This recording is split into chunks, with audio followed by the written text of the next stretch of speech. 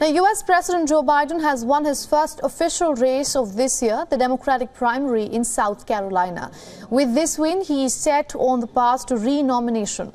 The attention now is on turnout and his margin of victory, both of which may indicate his strength in the November general elections. There were 55 delegates at stake in the South Carolina primary, and Biden has won all of them. With an overwhelming victory, Biden has claimed his first delegates in his quest to win his party's nomination again. With this win, Biden has said that he will make Trump a quote-unquote loser again. And I think you all get it along with me. This is not just a campaign. This is more of a mission. We cannot lose this campaign for the good of the country. And I mean that from the bottom of my heart. It's not about me. It goes well beyond me.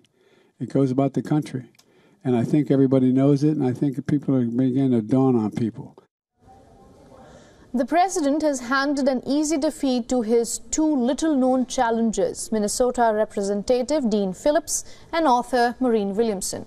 Williamson also unsuccessfully ran as a presidential candidate in the year 2020.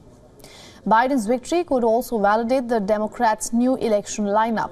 The Democratic nominating calendar was shuffled to have South Carolina go first. Remember, it was the state that propelled Biden's 2020 win. When he entered the state 4 years ago, his presidential bid was limping, but it was revived largely due to his popularity among black voters, who helped him win nearly 50% of the vote. This year, he is relying on the same voter group again to cement his re-election prospects. Come November, they will be crucial for the president. And that is what explains the Biden campaign's push in South Carolina, even though the state is largely dominated by Republicans in general elections. In fact, the last Democratic presidential nominee to win the state was Jimmy Carter back in 1976.